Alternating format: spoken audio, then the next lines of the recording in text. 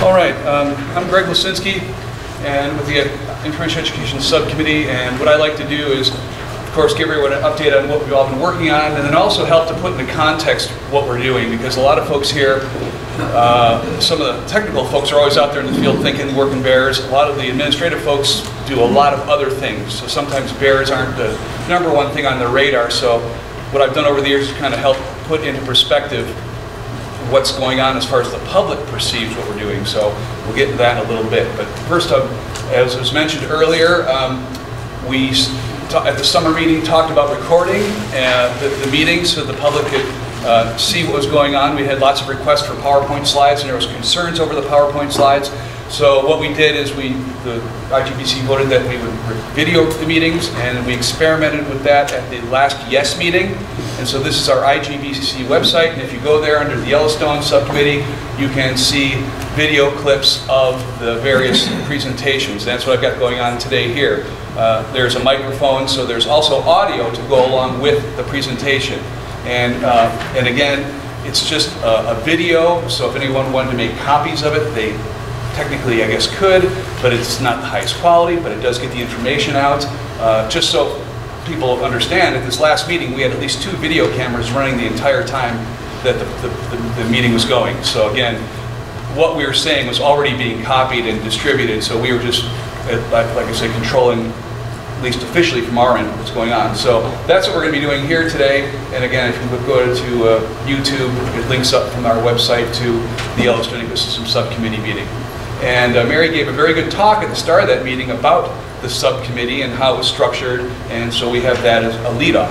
And I think hopefully we'll get to the point where we can create something like that for IGBC as well. Again, part of my job is to make sure that we get the word out about our meetings, and with the help of everyone's PIOs and PAOs, we do get that out there. And of course on our website, it gets picked up all over the place. I love how people do it. If you're following Grizzly Bear Management, got picked up, again, all the different places where people that are interested in resources, they've got it out there. They even pick up new facts like where our next chair is going to be. So again, it's interesting what the media will pick up, not just about the bears, but about who's leading it. So there's definitely an interest. And this just came out yesterday because the interest was sparked a little bit by the release of the letter between the states and Dan Ash, and I'm sure that'll be discussed probably along the way here. But again, so lots of folks following what's happening, particularly with the Yellowstone ecosystem. One thing I threw this in as a point of interest is this was after the YES meeting. So this was an event that happened in the summer. The media interest went down like this. We had a meeting and it shot up again. So it shows that folks out there are paying attention to what's happening at these meetings. Okay, sometimes we may think who's following what we're doing, but there are lots of folks out there. And I thought it was very interesting that there was a big spike in the story, and Carrie's going to talk about it again, I know, and it's very enlightening to see what happened from the social media in there. But again, this was months after it actually occurred that it turned into a news story again because of the YES meeting. And again, our goal is to try to get our name out there everywhere we can, whether it's print, radio, internet, you name it, trying to let folks know that there is a group like the IGBC out there, and that we are trying to work for grizzly bear recovery and management in the lower 48 and adjacent Canadian provinces.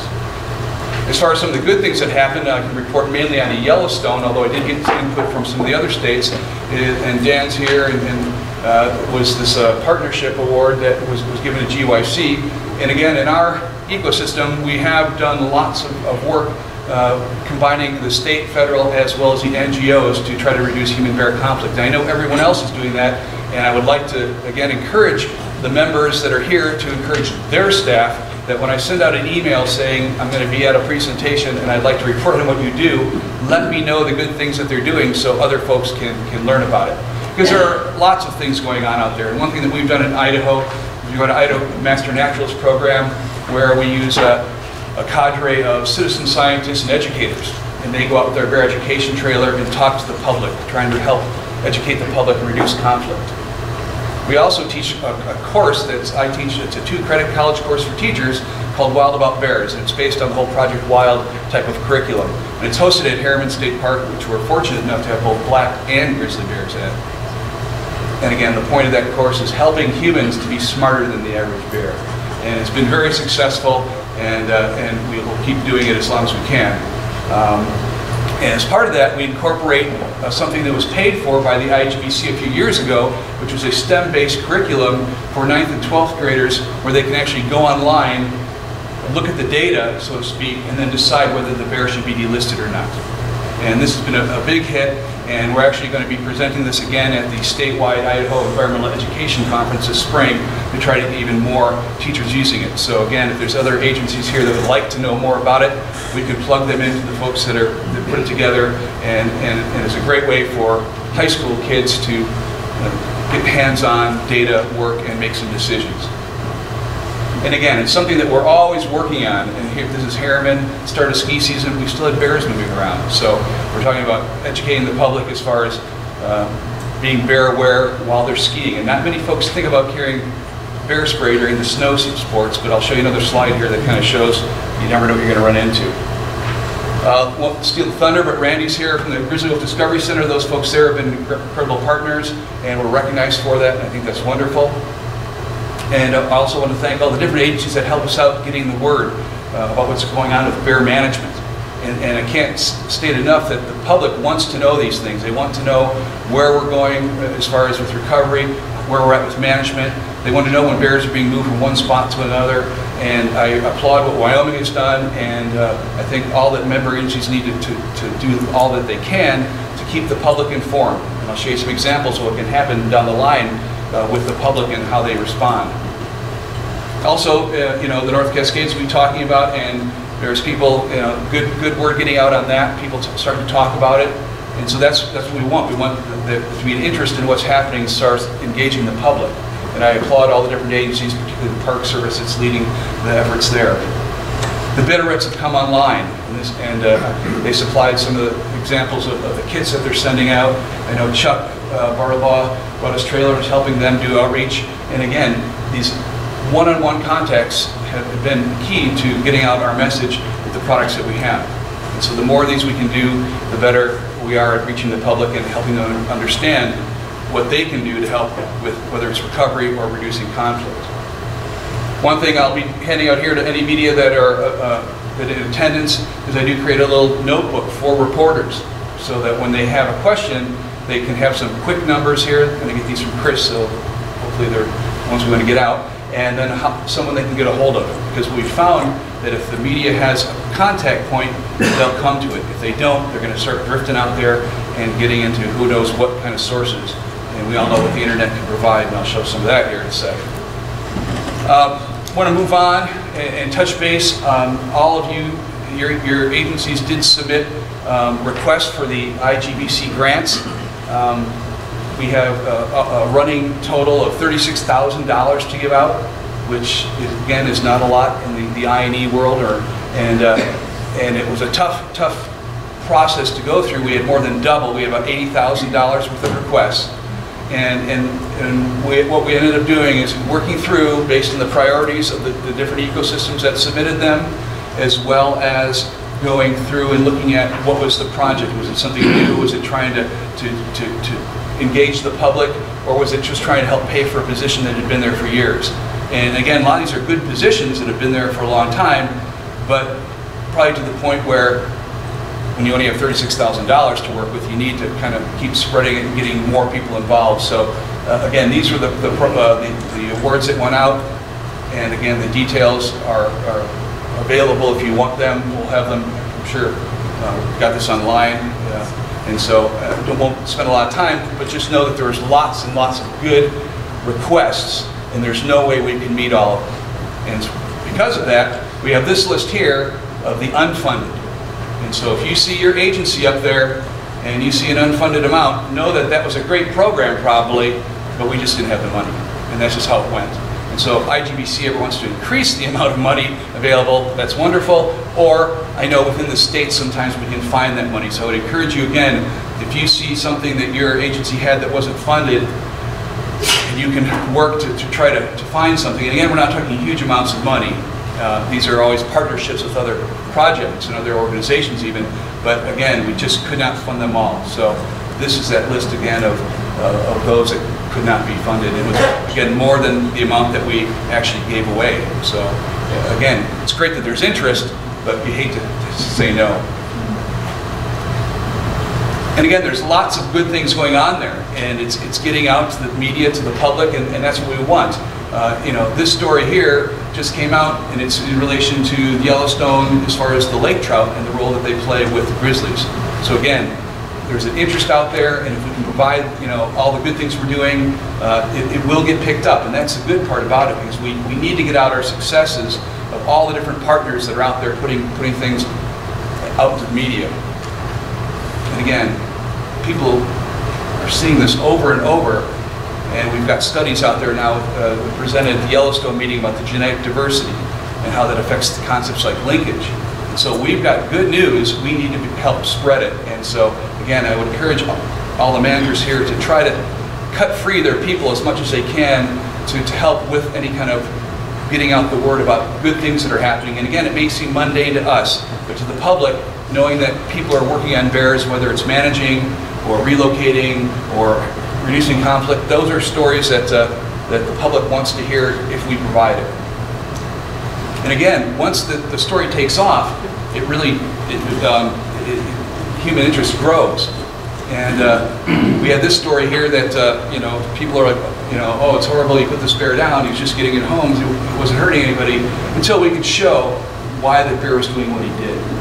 Okay? He ran out of teeth. And he was resorting to using the other tools or knowledge that he had. And when you start to read the posts, it's always fun to read the comments after a story, the public kind of understood what was going on.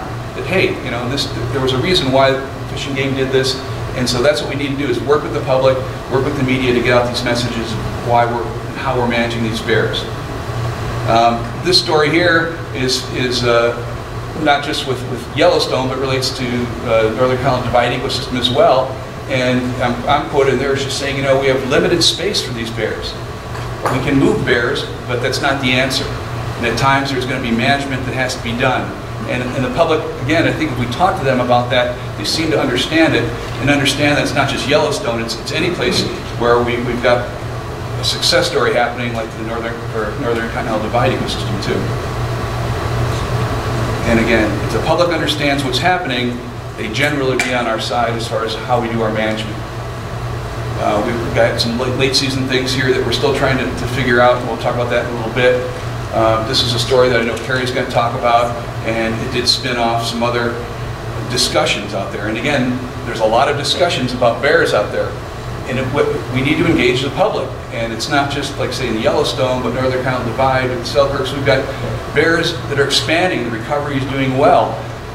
And because of that, we as humans need to make decisions on how we're going to work to try to fit with the bears. And so again, these kind of stories become not just for one ecosystem, but for all ecosystems. And so we need to work on some of our messaging there as far as alerting the public and seeing what we can do to reduce these kind of conflicts. And again, we did have some conflicts start. This is Carrie's picture here that they loved of the bear and the tree there. But again, it's what we started to see in all the different ecosystems, that we had bears looking out, bears getting into chickens. Okay, again, the public's like, you know, you'd never heard of that. Well, yeah, it happens. We had a situation where we had a bear that was saw with cubs getting into orchards with apples. So we trapped that bear. We ended up putting her down, but there was a lot of interest in what was going to happen to the bear or the cubs. So we did end up releasing the cubs with radio collars, and they have stayed out of trouble, and that's a good story for now. So again, letting the public know what we're doing, and even this is the Bridger Teton just last week extended their food storage orders into the hunting season, because there's hunters out there and there's still bears out there. And again, the public wasn't really thinking bears, but at least the folks at the BT were, and trying to work with getting the word out so that people would be as smart as they could. So again, lots of good things that are being done by all the partners to help reduce conflict. And again, it's just little snippets from the internet of all kinds of different things that we're working on. And again, it's not always about grizzly bears. In this case, that was a black bear. If you've seen the video, that bear running around in the school or something. But again, we're trying to educate the public about the different types of bears we have and what we can do as humans to reduce those conflicts. And again, everyone is starting to realize that, yeah, we got a lot of bears, and particularly in the Yellowstone ecosystem. And so there's lots of discussion out there. And for the most part, the scientific community is saying, yeah, we're at capacity. We've got lots of bears. All the way down to the county saying, yeah, we've got lots of bears. We need to do something about it. And again, so now coming to this point where people are looking for some movement. Lots of stories. And because of the success we're having, we're starting to get stories like this, where, yeah, we need to do something. We need to manage bears. We can only move them so far. Sometimes it's an answer. We can do some certain things to reduce conflict. Other times, you do have to remove an animal. And again, we still have situations like poaching occurring. It hasn't gone away. All across the ecosystems, we have bears that just appear dead. So this one I like to bring up because this happened earlier this fall in Idaho. This individual had an interaction with this sow, and while she was chewing on his left hand, he couldn't get to his bear spray here. He did have a revolver, 44 here, started shooting, point blank, 5 rounds on the bear. And as it turns out, that bear did have a collar on it. That bear was there. That bear is still alive. So either he totally missed the bear at point blank range, or the bear took 5 shots at point blank range and is still alive. So again, lots of lessons to be learned there about how sure you can be about a handgun and what it can do versus bear spray. And again, the fellow did a bear spray, he just couldn't get to it. And this was a story that was great. We're not recommending that to anyone that if they have a problem with a bear that they shove their arm down their throat, but that, again, did get picked up in the media. And what was really neat was, though, after these kind of incidents occurred, was on Facebook up in Ashton, Idaho, we had people there posting links to our website to the video about demonstrations on using bear spray. So that's what we want, is the public spreading our message for us, not just the agencies. And in this case, it's great to have people going to the website because they were told to by someone in their community.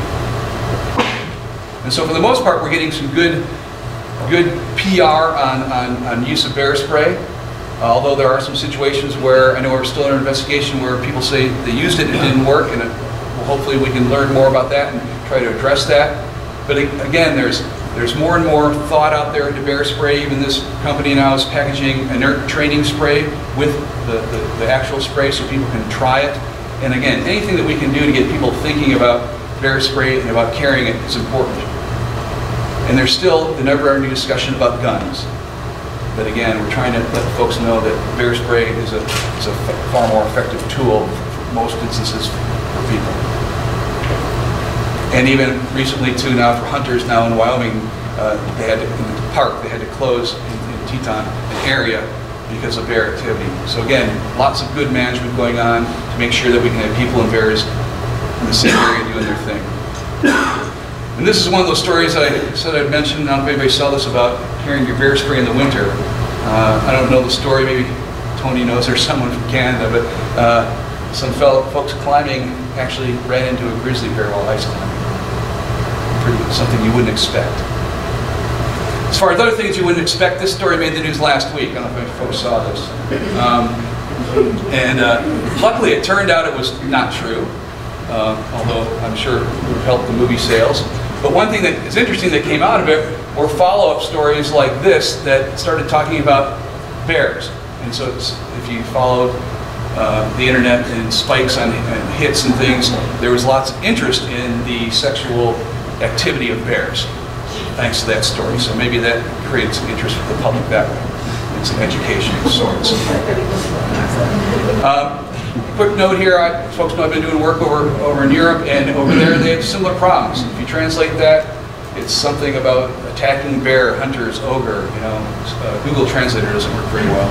But so you can see the universal problems that we have.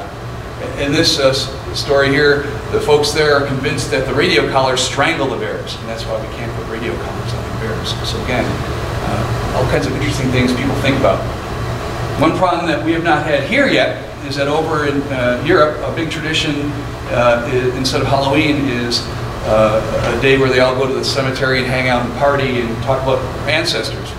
Well, the problem is these candles have oils in them and trap bears. So I don't think anybody here yet has had the problem of grizzly bears getting into cemeteries to get the candles that were left behind. But again, interesting things happening there. And just a side note, a lot of the work that we do here, I get to talk about over there, and folks may know or not that I did receive a Fulbright for next fall to go to Slovakia to spread the word of what we're doing here, as well as teach Project Wild to the university teachers there.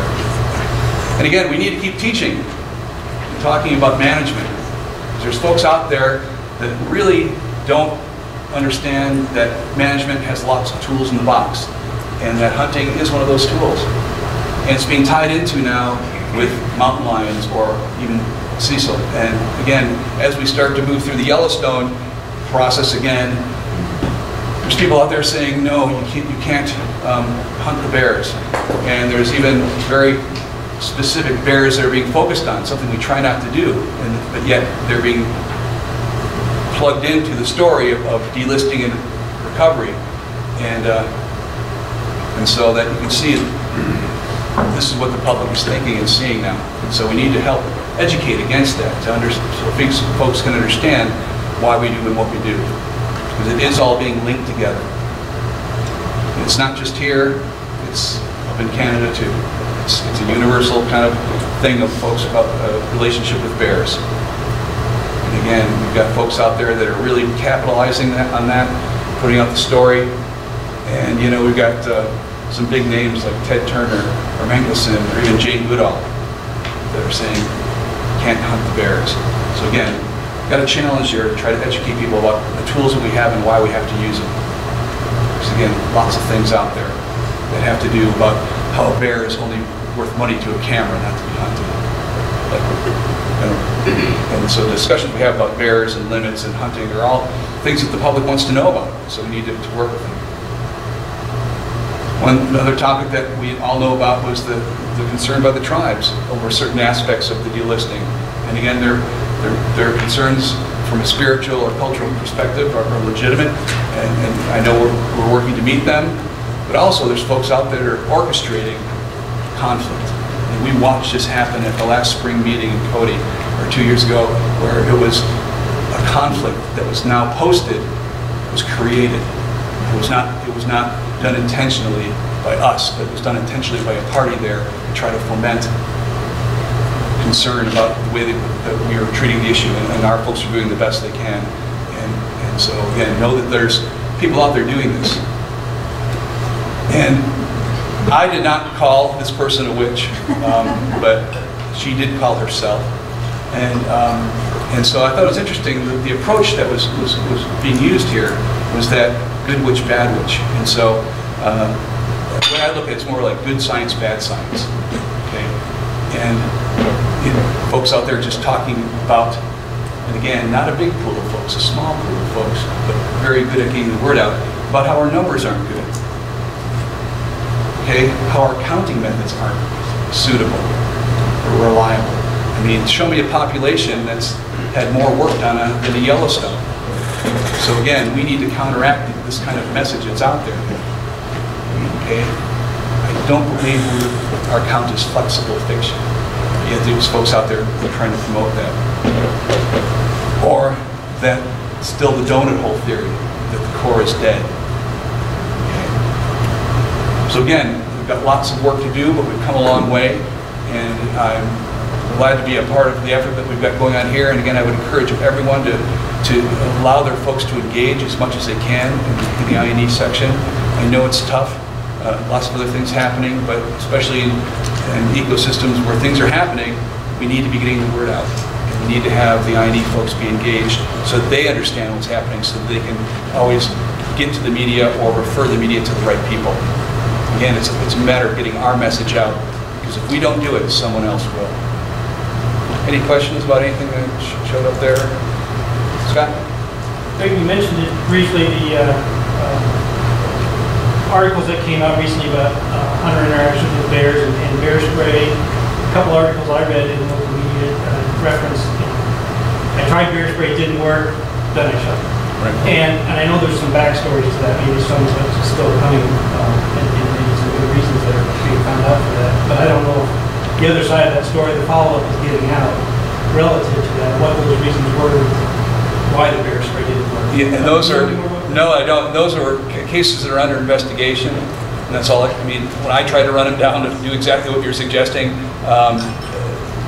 I couldn't find any information, and so, again, as soon as we find something out, we definitely need to get the word out to counteract that, because we have done, I think, a really good job of trying to educate the public, and whenever you get a story like that, it kind of takes it off a bit.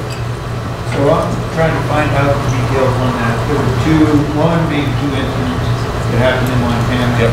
They are under investigation, and then the rest of the story comes out to circulate that. Yep.